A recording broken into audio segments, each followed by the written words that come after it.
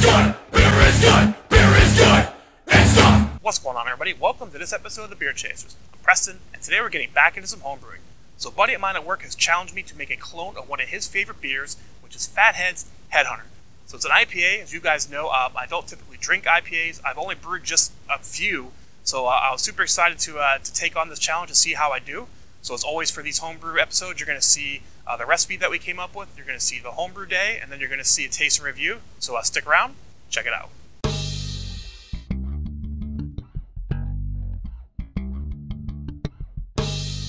Alright, so first things first, let's go over the grain bill for the Fathead Headhunter. So Fathead is actually one of the cool breweries who actually list the ingredients for some of their beers on the website. So if you go to their website and you check out their list of beers, they actually give you pretty much the malt bill as well as the hops. Now they don't tell you exactly, what amounts they use, but they give you enough to kind of, if you've brewed some beers before, especially if you're into IPAs, you can kind of take this recipe they've given you and formulate your own recipe off of it. Additionally, Zymurgy magazine had also cloned this beer at one point, so I found that recipe on the internet.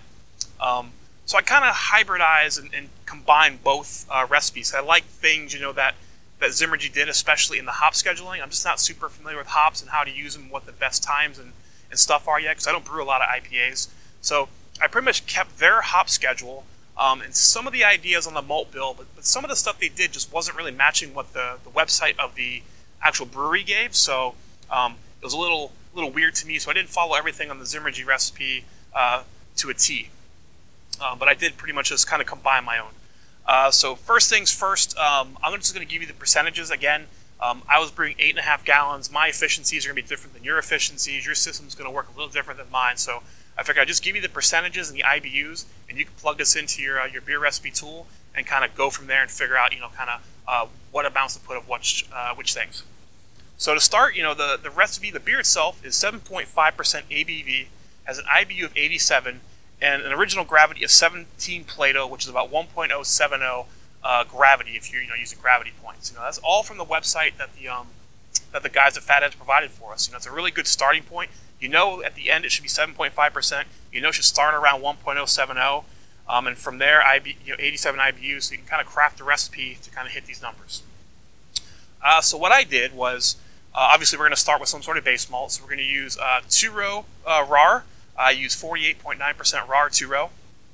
I use 26.7% Maris Otter. So basically I use, 65% or so of the grain is going to be your base malts. I split it between RAR and Maris Otter. This is one thing that I got from the Zymurgy article that I kind of liked. I've been doing this myself. I've been kind of blending my base malts to kind of give like a little more complexity.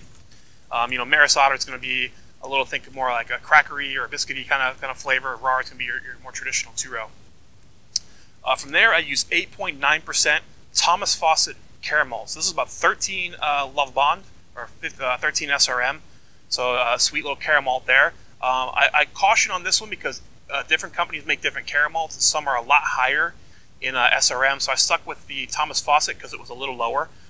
Again, the recipe on Fathead's site mentioned caramels. And then plugging in the recipe, the ones that were higher Lava Bonds that I could find online and order were a little higher and made the beer way darker than it needed to be. So I think this is the one that they used. So that's what I went with, something in that 13 SRM level. From there, I use 4.4% Carapils. So I use some of that just, boost the body of the beer a little bit, give it a little more foam and head retention. So the recipe on the website calls for Crystal 15, which I couldn't find anywhere or couldn't find it reasonably. So what I did is I ended up splitting Crystal 10 and Crystal 20. So I would have used 4.4% of Crystal 15, but instead I used 2.2% of Crystal 10, 2.2% of Crystal 20. And that's it for your grains. I did add 6.7% corn sugar or dextrose, so if you look in the grain bill, generally it counts that as part of your grist mill, so 6.7% corn sugar. So this is going to raise the ABV a little bit, as well as help dry the beer out a little bit. And that's it for the grain bill, pretty straightforward. For the hops, it looks like this beer features Columbus Tomahawk, Centennial, and Simcoe. So you're going to use these 3 hops throughout the recipe and the boil. So this is where I pretty much stuck straight with Zymurgy. I went with exactly what they said. Again, I figured they're much more expert at hops than I am at the point. And these are the hops that are mentioned on the website that they use. So it's the right hops. So I'm hoping this hop schedule gets us close to what the real deal is. So to start, I targeted 38.6 IBUs at the 60-minute boil with a Columbus Tomahawk. I then had a 45-minute addition. I used Centennial for 7.2 IBU, and then Simcoe for 9.4 IBU. I did a 30-minute addition with Centennial, 6 IBU, and Simcoe with 7.8 IBU. I then went ahead and did a 10-minute whirlpool. I used Centennial, which gave me 5.3 IBU, Simcoe for 6.9 IBU, and Columbus Tomahawk for 7.4 IBU. We're then going to dry hop this beer with 2 ounces of each of those hops. So 2 ounces of Columbus, 2 ounces of Centennial, 2 ounces of Simcoe. And that's pretty much it for your hops.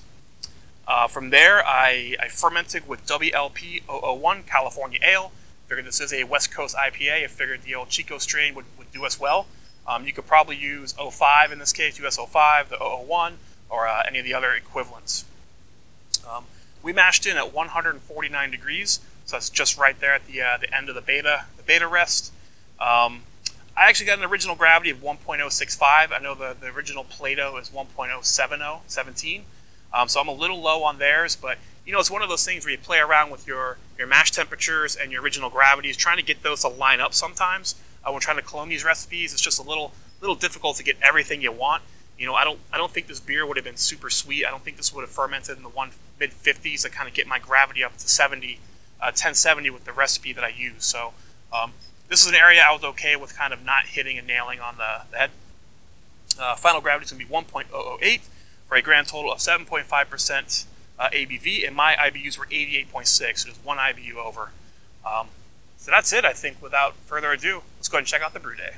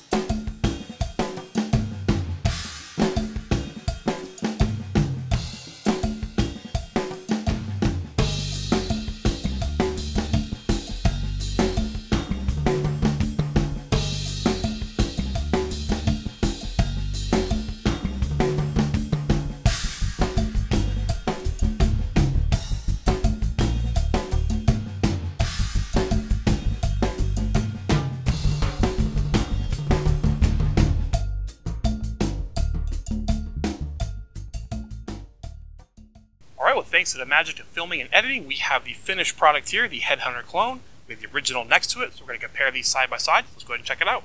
On the appearance, I mean, pretty damn close. I'm looking at it in the sun here. I mean, theirs is just a touch more orange. Mine's like a slightly darker red, but I mean, just by like an SRM or something. I mean, maybe just one color there. So on the aspect of cloning on the appearance, I think, yeah, I mean, it's pretty damn spot on, you know, maybe just a little adjustments we'll talk about at the end, but close enough. Let's go for the smell. See, originally here you get some nice kind of citrusy, mango-ish kind of sweetness out of it. The hop smells really good. A little bit of earthiness, a little bit of pine, you know, everything you'd expect in the big California IPA. It smells great. I'll go for the clone. Similar, but not nearly as strong. I mean, this one's kind of is twice as pungent. So, as far as cloning there, I mean, it smells very similar. You get some of that citrus, get some pine, get some of that kind of grassiness. But I think theirs is a little stronger. You know, almost twice as strong, I should say. So as far as cloning, I'd say we're about 75% of the way there. I think we're on the path, just needed more of it. Well, the best part of the taste. Cheers. Let's try the original.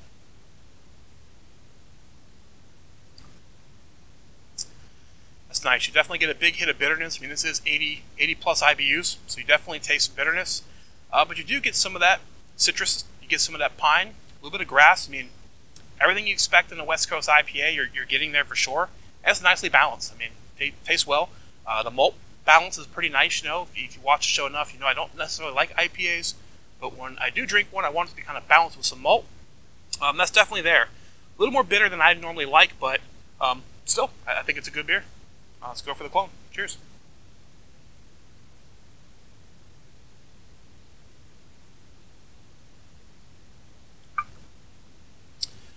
Close again. Like the smell. The original just has much more of a hop punch. Bitterness is close. I mean, the bitterness itself and how bitter the beer is. But as far as like the hop, flavor hop, just not quite as pungent as theirs. You know, theirs is pretty much like twice as strong. The malt in ours is also a little sweeter than theirs. Not by much, but it's definitely different tasting in the malt, just by a hair. And the hop just isn't quite as punching you in the face as theirs is. Mouthfeel pretty close. I did use a water profile on this one. I targeted your typical hoppy IPA water profile, the chloride to sulfite ratio, you know, the right direction to let the hops shine. I think they taste similar. You know, light to medium-ish, light medium. You know, we mashed at 149, so it wasn't going to be a super sweet, thick beer. And the profile, you know, I used again was more towards hops. So I think we're good there. From the clone aspect of the taste, I think we're about 75% of the way there again. Mouthfeel, I think, is close enough. I think, you know, it's a little subjective anyways. So let's just talk overall. Like, did we nail the clone? I'd say we're in the style of. I wouldn't call this a 100% clone. Again, because the color is a little different, the hop smell is different, and the hop flavor is different. But it's definitely in the style of. So if you had somebody like my friend at work who likes this beer, I think they would be okay with this beer. I think they'd enjoy it. I think they would say, you know, it's not quite Headhunter, but hey, it's really close and it's really good. You know, I like this style IPA. It's my favorite style. And this beer would probably be close enough to like scratch their itch if they couldn't find this beer anymore. Like us in Florida, this beer is not going to be around anymore. They don't distribute down here. So some of the last ones that are on shelves are the last ones we're going to get. So, you know, someone who enjoyed this beer so much was inclined to try to brew it. I think this recipe is definitely in the right direction. So how do we get this from in the style of to 100% clone? I think first in the color, maybe using a touch less of that caramel malt, the caramel malt, which is like 13 SRM, maybe using a little less of that to get the SRM down a little bit. I also used the mixture of caramel 10 and 20 instead of caramel 15, crystal 15, so maybe I'm trying to find like the crystal 15 to get it down a little bit. Maybe that because the 20 is in there. Even though blended with the 10, I would imagine the color-wise would still be like in that 15 range, but it'd be something I'd be willing to play with in the beer tool to kind of see what it did to the SRM. Let's see, on the hops, you know, one thing, I just don't know how fresh our hops are. I imagine this brewery's on a contract. They're getting fresh hops, you know, shipped in all the time, so their hops are probably going to be much more fresh, much more pungent than ours are going to be. So maybe trying to find really fresh hops. We could also try to dry hop more. We use 2 ounces of each, so maybe, you know, up on that to 3 ounces of each, or 3.5, or even 4 ounces. I mean, I don't think there's any limits on how much you can dry hop with. Who knows how much they're using, you know. So maybe add more hops in there to dry hop to really make that hop punch just really punch you in the nose. For flavors, same thing again. I don't know how fresh our hops were. Also, we had that 45-minute edition. I got that from the Zimmergy article, and I'm not sure how popular that is. You know, I've never really used a 45-minute edition before. Usually I do 60, 30, 15, flame out, you know, whirlpool whenever I do hopping. So maybe taking that 45-minute edition out and putting those hops into the whirlpool, or maybe like a 15-minute edition, or even into the 30, just something that's going to give it more flavor hops. Because I think bitterness-wise, how many bittering units are in here, it's close. It's pretty damn close, you know. I think we're in that 80-plus range. It's just we're not getting that hop flavor that you want. You know, you're generally going to get that out of your whirlpooling, some of your, you know, your 15, 20, 30-minute editions. So let's take those hops out of the 45, move them into the 30, the 15, and some whirlpool, and you know, see what that does for us. So those are the improvements I would make. But other than that, I mean, happy with the beer. It's definitely in the style of, pretty close. You know, I know my buddy James has tried some and he says he likes them. You know, I just wanted to sit down and do the side-by-side myself and really see what it was. You know, it's hard to tell anybody if their beer sucks. I get it. You know, I've definitely brewed some stinkers, and they all haven't been winners. But it seems like he's been happy with it. So That makes me happy because at the end of the day, that's the last thing you want to do is when someone helps you buy all these ingredients. You know, it's not cheap to brew a batch of beer, especially these IPAs. You're throwing so many hops in there, and the hops can be expensive, you know, so almost as much as a malt bill sometimes. It's nice that he appreciated it, he enjoyed it. And again, I think it's in the style of a couple tweaks and adjustments to get it closer to the original, but brewing it as is would get you pretty close, and I think would make anybody who likes this beer or this style happy with it. So I definitely recommend giving it a shot. Other than that, it's going to wrap it up, I think. So let me know what you might have done differently. You can comment, like, subscribe, share, retweet, Gmail, Facebook, Twitter, you know, YouTube comments, whatever you want to do. Just let us know what you think about it, what you might have done differently. If you've got a clone for this beer that you think is 100% on, I'd love to hear it. I always love chatting with people about this stuff. So that's going to wrap it up. So I guess that's it. Preston, the Beer Chasers. We'll see you later. Beer is good, beer is good, beer is good, and stop. Beer is good, beer is good, beer is good. Let's go drink some beer.